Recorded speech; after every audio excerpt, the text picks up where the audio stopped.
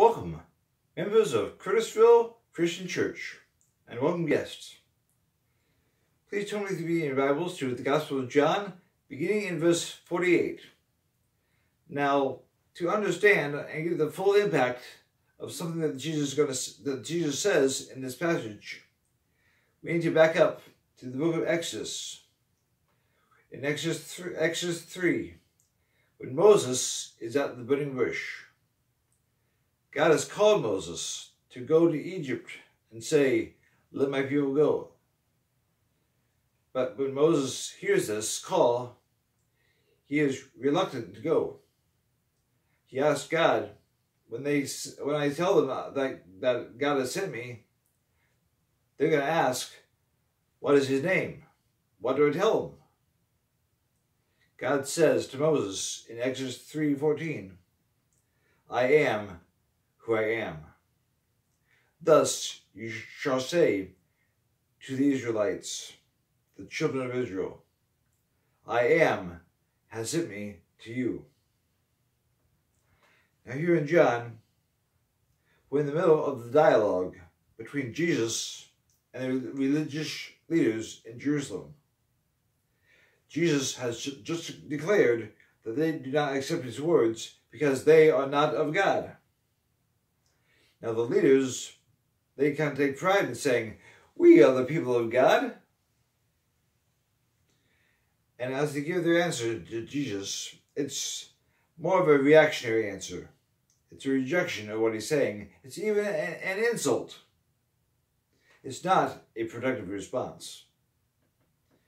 Then the Jews answered and said to him, "Do we not say rightly that you are a Samaritan, and you have a demon?"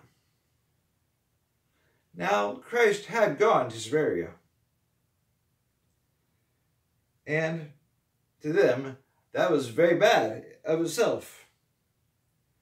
But we see that Jesus is willing to take hits to his reputation to call the outcast. Now the second accusation too has already been given to others. Now they make it to Christ himself. They told others, he cast out demons by the prince of demons. Back in Matthew 12:24, they had said, "This fellow does not cast out demons except by the prince of demons, Beelzebub." But Jesus answered, "I do not have a demon, but I honor my Father, and you dishonor me." Now notice, he does not respond to being called a Samaritan. But he does respond to that second part, because the one who he does have is not a demon.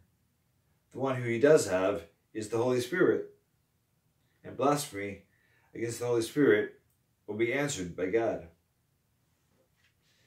Jesus simply contradicts what they say. He says, "You dishonor me."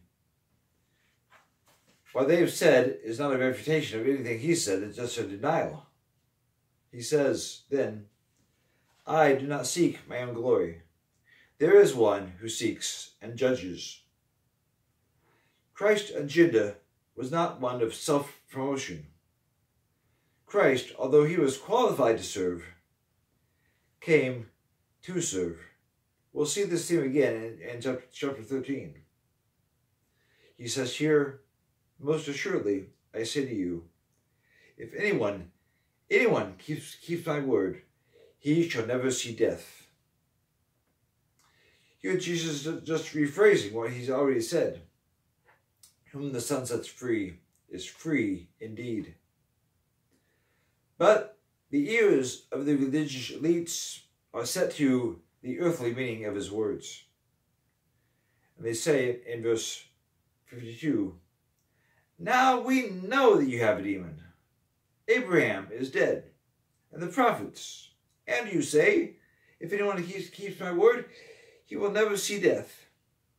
Are you greater than our father Abraham, who is dead, and the prophets are dead? Who do you make yourself out to be?" Now, that question, does that sound familiar? We've seen something like it before. Back in chapter 4, the Samaritan woman, she hears Jesus and she says, "Are you greater than our father Jacob? He gave us the well and the cattle and drank from it himself." Before they'd asked Jesus, "Who are you?" Here they're saying, "Who do you make yourself out to be?" Now Jesus has already told people openly, one greater than Solomon is here. One greater than the temple is here. But he does not take this opportunity to endorse himself. He answers, "If I honor myself, my honor is nothing. It is my Father who honors me, of whom you say he is your God." Christ does not endorse himself. False prophets do.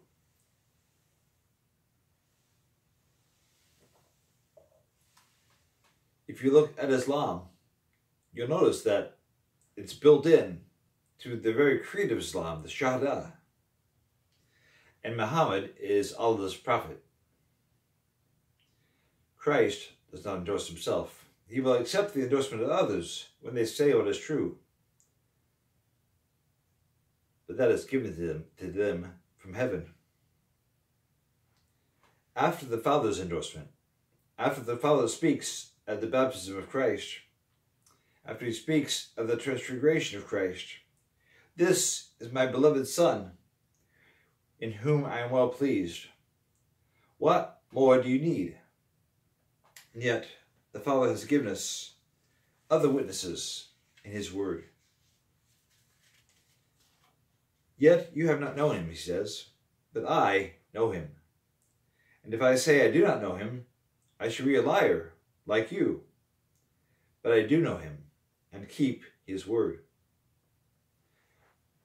Jesus gives them a direct answer in 3 parts.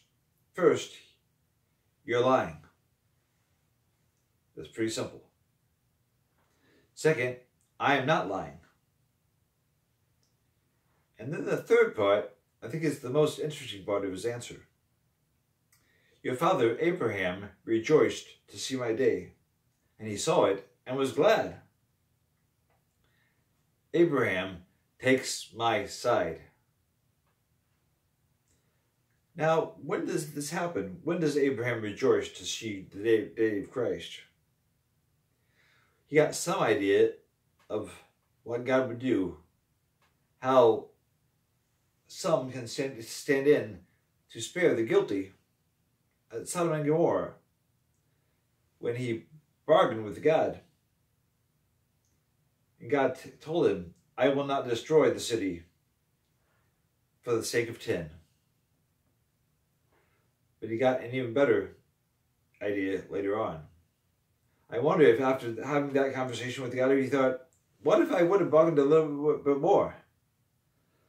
I started at 50, went down to 40, went down all the way to 10. What if I kept going? On Mount Moriah, God told Abraham to offer Isaac his son as a burnt offering. And as Isaac and Abraham are going up the mountain, and Isaac asks Abraham, "Where is the lamb? We have the fire, we have the wood, where's the lamb?" And Abraham answers, "God will provide for himself a lamb for the burnt offering." God had already said, "Through Isaac shall your seed be called." For that promise to be true, Isaac had to survive somehow. And so we have that word in Hebrews 11:17 through 19. By faith, Abraham, when he was tested, offered up Isaac, and he who had received the promises offered up his only begotten son, of whom it was said, "In Isaac shall your seed be called."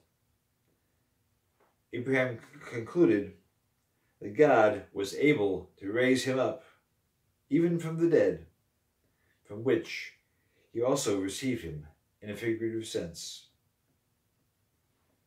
When Isaac was on that altar, Abraham was resolved to obey God. And then Abraham saw that God had provided a lamb. Abraham rejoiced. Well, then the Jews answered Jesus, "You are not yet 50 years old, and have you seen Abraham?" Jesus of Nazareth, how could you know Abraham's thoughts? How do you know Abraham even had any thoughts about you? Jesus answered, "Most assuredly, verily, verily, I say to you, before Abraham was, I am." And here comes that detail we saw at the beginning. The name of God. The sacred name of God is Yahweh.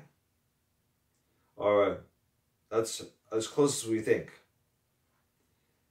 The name of God is really not pronounced in Scripture. We see it written as Jehovah sometimes. That's just the vowels the consonants with other vowels put in. But Jesus treats God's name like it's his own name. Now, when you find false teachers, false prophets who don't believe that Christ is divine, they don't like this verse at all. In the Jehovah's Witnesses Bible, they don't translate it accurately.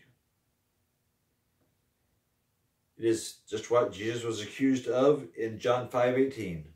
He makes himself equal with God. Yep, that's what's happening. Before Abraham was, I am. The one who will set all his people free. The one, when he sets them free, they're free indeed. He is the great I am.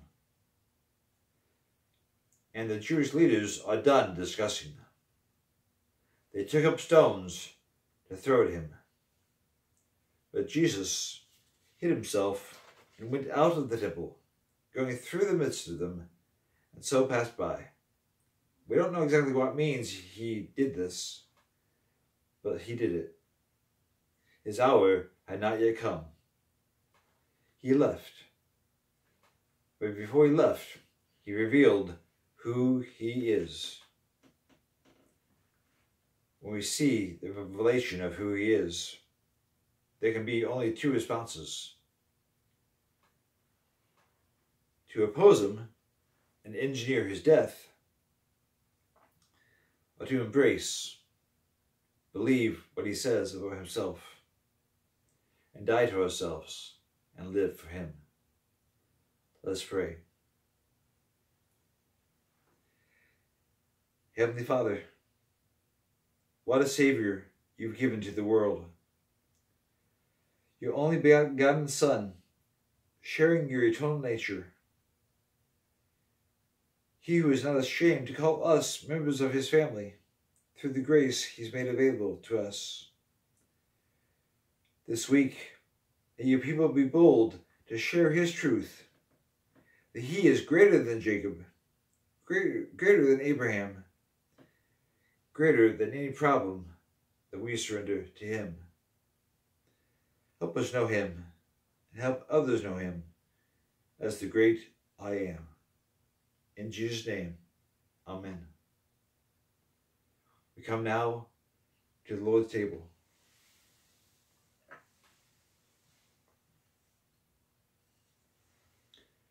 The Lord Jesus, on the same night in which he was betrayed, took bread, and having given thanks, he broke it and said, "Take, eat. This is my body, which is broken for you. This do in remembrance of me."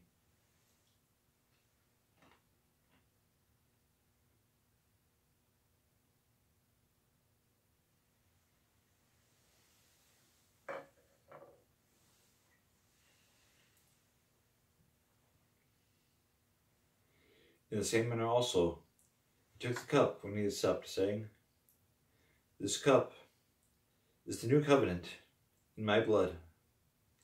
This do ye, as often as you drink it, in remembrance of me.